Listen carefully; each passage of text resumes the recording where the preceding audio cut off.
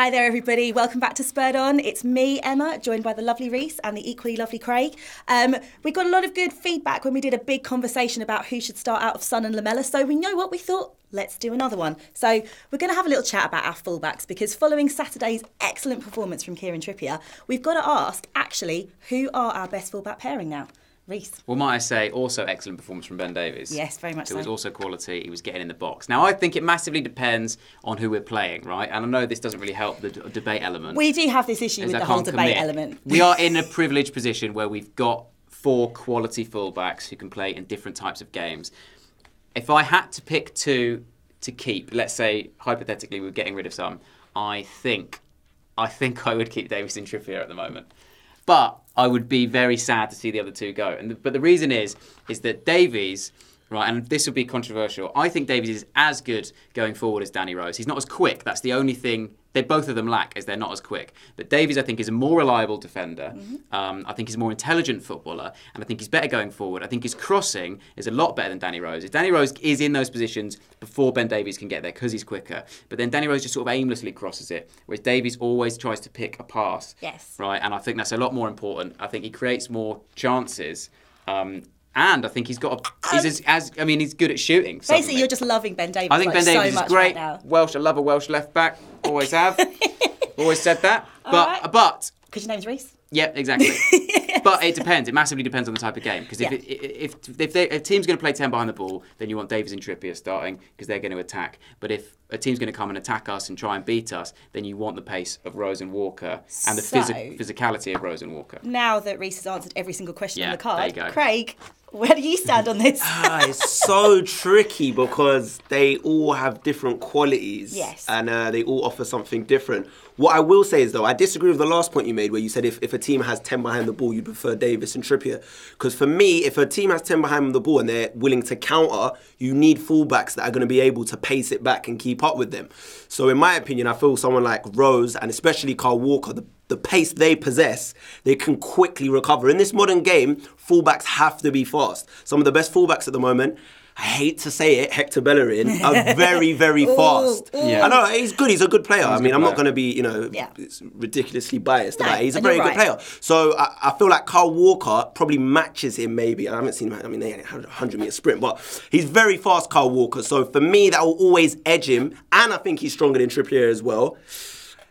But Trippier's got the crossing aspect. But is the crossing aspect enough? It depends on who we're playing. So would you do the reverse? You'd have Walker and Rose playing in a game where there's 10 behind the ball because of the counter-attack, and then you'd have Davies and Trippier in a game where they're going to come at us? Or would you just play Walker and Rose all the time? Yeah, I think if a team is on the front foot against us, which doesn't really happen these days because we're usually on the front foot, then I think I would have Davies and Trippier because they're better defensively from what I've seen. So they need to be able to just stay back and kind of contain that defence.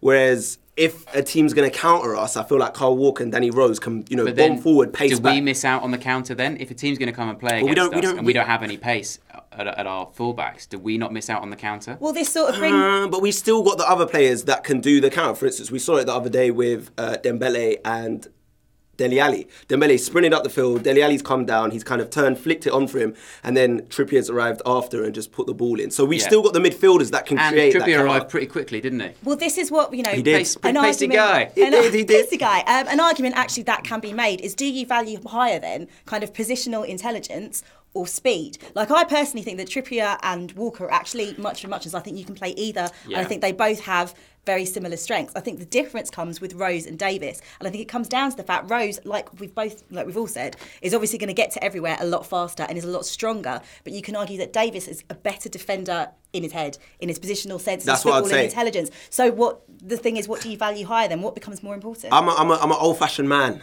Even though I'm young and I look young, I'm an old-fashioned man. I like defenders that just get stuck in, stick their foot through it. Do you know what I mean? Danny Rose is a real old-school defender in that sense. Like, he's very physical, very tenacious. But this is a new game, and Ben Davies is very... Ben Davies is a bit... He's a bit of a pansy for me, I do feel like Ben Davies can get a little bit bullied sometimes, which is something he could learn not to be. But I feel like Danny Rose, to me, Danny Rose isn't an old-school defender. He's more of a left mid, but he's constantly giving away fouls in stupid positions and getting a yellow card. He does have those in his game. Does it like I'm Lamella not going to lie, he does have those in his game. It's him and Lamella are the ones I think when they start, they probably get a yellow card. Yeah. But their work rate can't be questioned.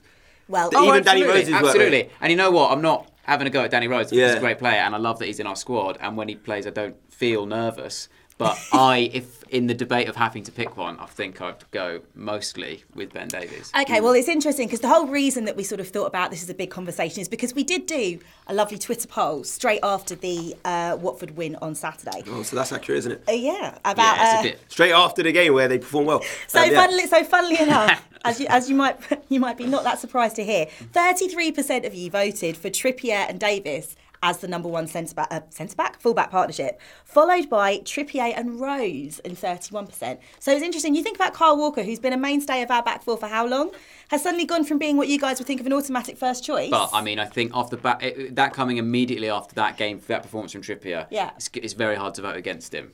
Yeah, people have short-term memory, especially in football. You know, they remember the most recent results. Who's played the most games this season for us? I'd say Kyle Walker. We've conceded 19 goals, so he's obviously had a large part to do with that since he's played the most games. So I think it's a bit unfair off the basis of one very good performance by Trippier. He's been good in other games, but that performance was very good. Another performance against Watford when we played them last time at Vicarage Road. Trippier played as well, right? Yeah, and also he's very good in that. really He's very good in that game. as well. So he fancies Watford, obviously. Yeah, he got the assist, didn't he? He for did. that last minute. He played very good, but it's I mean, Kyle Walker's played the most of the games this season, and we have only conceded 19. So I'd like to see some more in-depth stats. Thing I'd say though about Walker and Trippier is that Trippier, I think, offers us so much more crossing-wise. Yeah. His crossing is so much more accurate, but also he's willing to cross first time. Kyle Walker constantly stops it, rolls it, then crosses it, which just slows it down so much. Yeah. And while he is so pacey, so he speeds it up half the time. I mean, Trippier, his crossing has been next level the last few times he's played. Yeah. And that's hard to ignore. Well, that kind of brings us into the conversation, the big question of who will Poch go with on Sunday? Who is the best? For arguably, I would say, so far, this is our biggest game of the season, bar none. Who is he going to pick? I think he'll pick Walker and Rose. And I don't know if I... Do you agree? I don't disagree. So I don't know. It's not the same as agreeing. It's quite non-committal, really. But basically going back to the point of teams who are going to come and attack us, right, and that's going to be quite an even game. That's going to be quite an end-to-end game. I think we could do with the pace of Walker and Rose in that game. I agree. Plus, I'm not sure, other than Aguero, that I'm that threatened by, given the amount of injuries they've got, not that threatened by a lot of their players. Sterling's... touchwood, he's not been amazing this season. He's bound to do something against us now. Hat-trick now, blatantly. Aguero, obviously, but then that's down to Toby and Kev. So I don't know. Yeah, I think it'll be Walker and Rose, and I think that'll be fair enough. I agree because David Silva started on the right against Leicester. Apparently he's injured now. We're filming this on a Tuesday, so don't shoot me. But if they do start Navas maybe on the right and then Sterling on the left, you're looking at pace on those wings. I mean, we're going to try our best to be on the front foot. If we're on the front foot and trying to pen them back, they're going to try it, obviously. None of us like to be reserved in our play. But if we're trying to pen them back, they're going to try and counter. I'm not convinced if Davis and Trippier are trying to trap back and keep up with the likes of Sterling and Navas. So it all depends on how the game's going. But I'd say he'd start Walker and Rose, purely because there are two longest serving players and they're very experienced in these kind of games as well. I actually think he'll start Trippier and Rose because I think we've seen... he does reward form, he does reward form. You looked at how he started Son after Son did really well. But I disagree with that. I actually agree with you guys. I think Walker and Rose are the way forward because I think in this game we need experienced heads. It's such a huge Could Trippier game. contain Sterling? Going forward, banging those crosses in and then Sterling... I mean, this is what we need to think about. Yeah.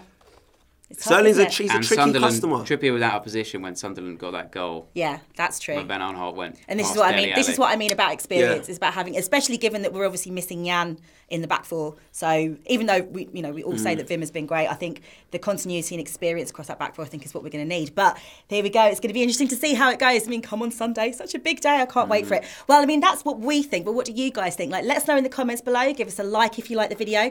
Subscribe to the channel if you're new, and follow us on Twitter at Spurred On TV. And we'll see you soon. Come on, you Spurs.